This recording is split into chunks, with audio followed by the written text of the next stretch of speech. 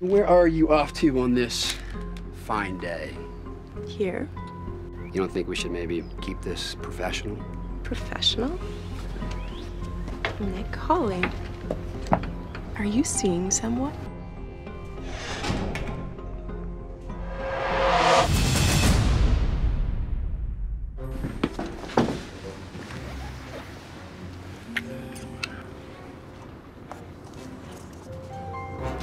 So yeah.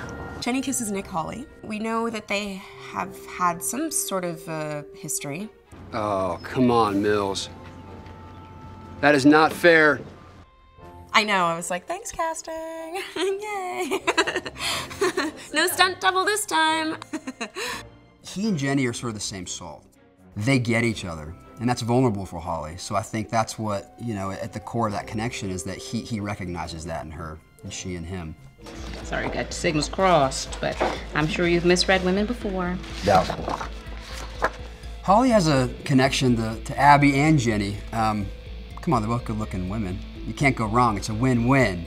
Hawley is interesting to Abbie and is a great addition to the cast because he gives Crane a little competition. He's also a cute guy, so God only knows what will happen with that. The only allegiances men like him keep are with the faces on his money. There's a subtle triangle there between Hawley and the sisters. Maybe because Hawley doesn't quite know what he wants. I think he's finally met his match. Never a dull moment. Dare I say it, he might not just be thinking about himself. He might have found something that means more to him. Uh-oh. He's losing his edge.